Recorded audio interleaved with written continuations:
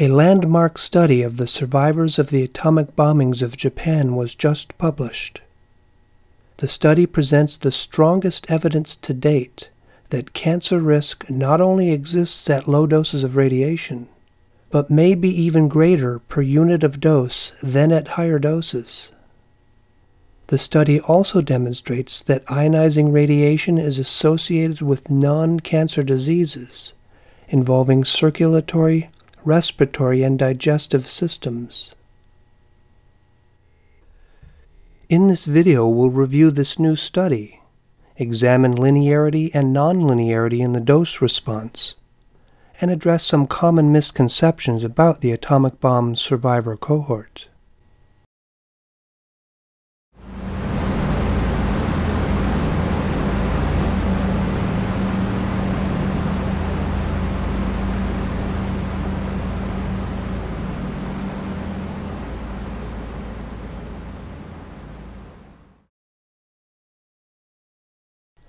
In 1947, after the atomic bombings of Hiroshima and Nagasaki, the United States National Academy of Sciences founded the Atomic Bomb Casualty Commission to study the health effects of radiation on the survivors of the atomic bombings of Japan. In 1975, the commission changed its name to the Radiation Effects Research Foundation in cooperative association with the Japanese government. To date, the Foundation has published 14 studies on the health status of the atomic bomb survivors. As the Foundation's website shows, their research reveals a steady increase in radiation-related cancer mortality over the decades since the bombings, and that there appears to be no harmless dose of radiation, as depicted here in this cancer risk versus radiation dose graph, which best fits the linear no-threshold or LNT model. The Foundation's new 2012 study reports that the still evolving data from the atomic bomb survivor cohort continues to affirm the linear relation between harm and dose, and that there is no threshold below which radiation doses are harmless. Here then is the most current dose-response graph for the atomic bomb survivor cohort, covering the period from 1950 to 2003.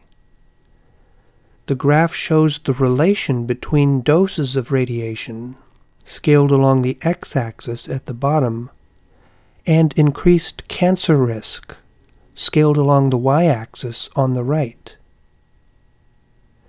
The red line highlights the slope for the linear model, wherein cancer risk increases exactly as radiation dose increases. While the linear model is the best fit over the entire dose range, it's not a perfect fit over smaller ranges. The authors report a trend of upward curving risk for doses from 0 to 2 grays, or sieverts, that has recently reached significance. They also report higher risk per unit of dose at the low end, displayed here in Figure 5, which shows the excess relative risk per sievert at specific doses. Notice that the lowest data point is at 20 millisieverts, the same level Japanese authorities set as the safety limit for the Fukushima prefecture. Obviously, this level should not be considered harmless. While the authors note that this non-linearity in the data is without causal explanation, a minimal interpretation is that lower doses of radiation are not harmless. Another important finding from the cohort is an increasing relation between radiation and non-cancer diseases, such as those involving circulatory, respiratory, and digestive systems. In Figure 6, the authors present these graphs that show how the dose-response curves for both solid cancer and non-cancer diseases have shifted over the course of the study. The dashed lines show the dose-response curves between 1950 and 1965, while the solid lines show the dose-response curves from 1966 to 2003. For both all solid cancer and non-cancer diseases, linearity has emerged as the dominant overall dose-response characteristic. It is curious to note that between 1950 and 1965, non-cancer diseases showed a notable hormesis-like dip at the low end, meaning the lower dose portion of the survivor cohort experienced fewer non-cancerous diseases than expected over that 15-year time frame. This result is consistent with the theory known as radiation hormesis. However, over the subsequent 3 decades, that hint of hormesis evaporated into the grim reality of systematic linear harm. Exploring nonlinearity in the dose response further, let's consider a study by the Foundation in 2000 that included this moving average dose-response curve over the truncated dose range from 0 to 500 millisieverts. And here's the dose-response plot from the Foundation's current 2012 report. We can see that the slope of the linear trend has dropped. This is primarily due to an adjustment of the estimated dose the survivors received, which was imposed in 2003. And here is a 3-dose moving average of the new dose-response graph zoomed in on the lower end of the whole dose scale. Notice that even as the data points have changed their relative positions as the cohort ages, the 2 curves over this low-end range have maintained a similar 2-peak, 2-dip shape.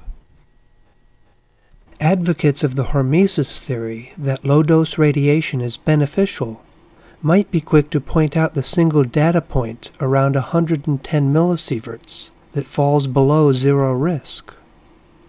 Could this be a sign of a beneficial dose? In 2000, the Foundation published another report with separate dose-response graphs for Hiroshima and Nagasaki.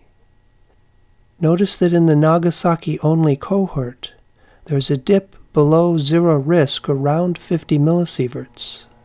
However, in the Hiroshima cohort, there was conversely a peak around 50 millisieverts. And when both cohorts are combined into one, Nagasaki's below 0 dip disappears. Let's observe how cohort size corresponds with dose-response linearity.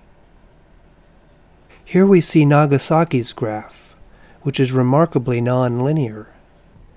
If this was all the data we had, we might assume some low doses may reduce cancer risk. We might also infer that after 750 millisieverts, risk no longer increases. However, consulting the Hiroshima cohort, which was over twice as large, finds no dose below 0 risk, and risk continues to rise upwards after 750 millisieverts. And overall, the whole curve is far more linear. And now let's step up to the highest level of data. The combined cohorts of both cities, 3 times larger than the Nagasaki cohort. And here we see the highest degree of linearity in the dose response. In these 3 steps, linearity consistently increases as cohort size increases. This correlation between linearity and statistical power is a good indication that the radiation dose response actually is linear overall. However, notice that just as seen in the current 2012 study, This study from 2000 also showed a nonlinear peak at the lowest dose end. In fact, a low-end peak was seen in each city. This temporal persistence and statistical preservation over cohort sizes is an indication that there may be an adverse nonlinear dose response at the low end. Furthermore, the fact that radiation-induced genetic damage has been found to be higher at the lowest doses further supports the likelihood that low doses are more harmful per unit of dose. However, as the authors of the recent study note, the meaning of this nonlinearity is unknown. Yet whether it reflects confounding influences or intrinsic properties of radiobiology, this nonlinearity obviously fails to support claims that low-dose radiation is harmless, because this nonlinearity occurs almost always above zero risk.